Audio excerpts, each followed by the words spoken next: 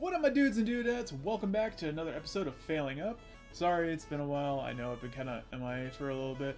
I got really busy with doing some work, and my buddy came into town to visit.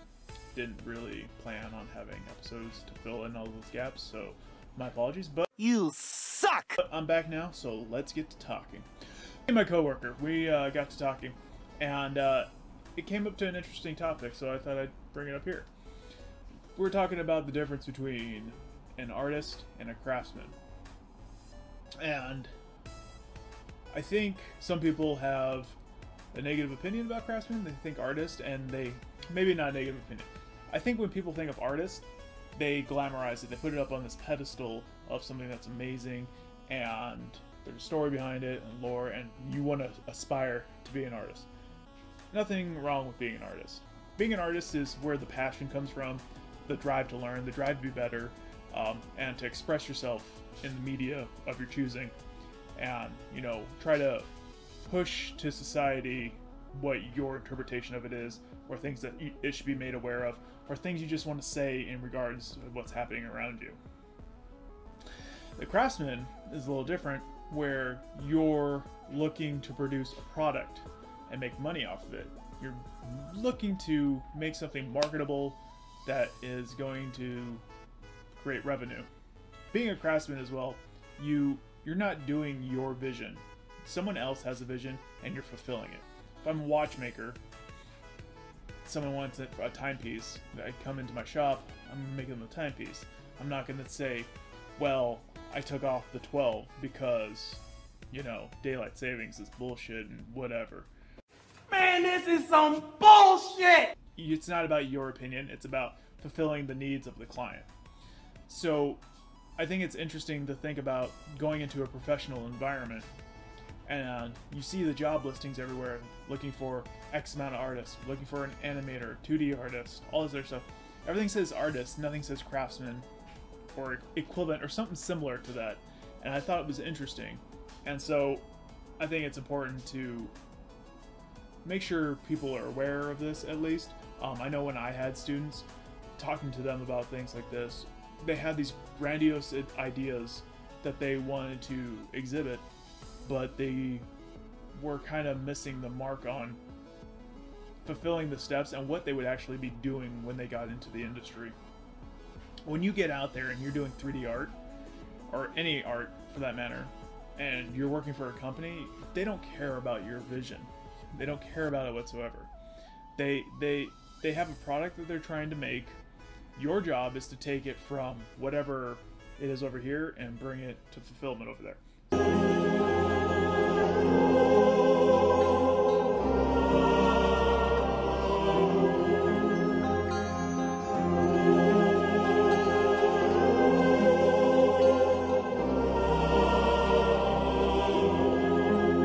Example would be, you get a piece of concept art of a creature or character, let's say, and they want you to follow the concept art and make this character.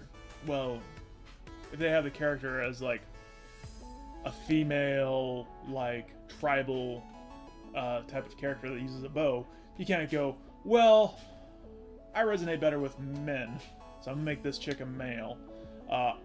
Technopunks are cooler, so make her a techno cyborgy android person, and instead of a ranged weapon, I'm gonna give her a battle axe.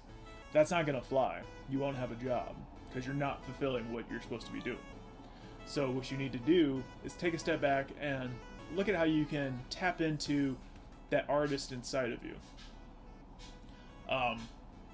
Being able to go into your wealth of knowledge of your experience, and then how do you translate that into what this other person wants? How do you fulfill their vision while adding something to it?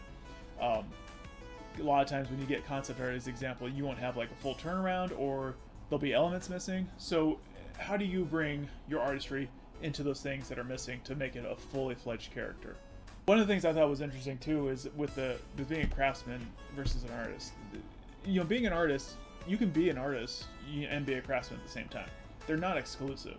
You can still create art in your off time. You can still do what you want to do when it's not on someone else's dime, and that is important. I feel like with my students, that was something that they had a hard time comprehending, or at least being able to accept. So I think being able to kind of take a step back and realize that you're a professional and you're going to produce something for a client or your boss or whoever that they're going to be happy with. So I just thought it was important that, you know, being able to distinguish the difference between artist and craftsman.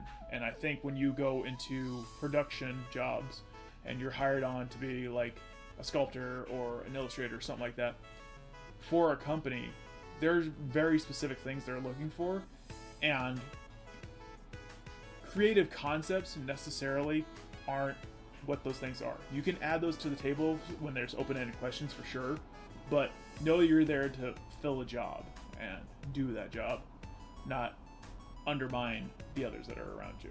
I just think it's important to remember and just keep in mind. I just thought it was interesting having that conversation with him, and I just thought you guys would like to know about that. Alright guys, well that's it for me.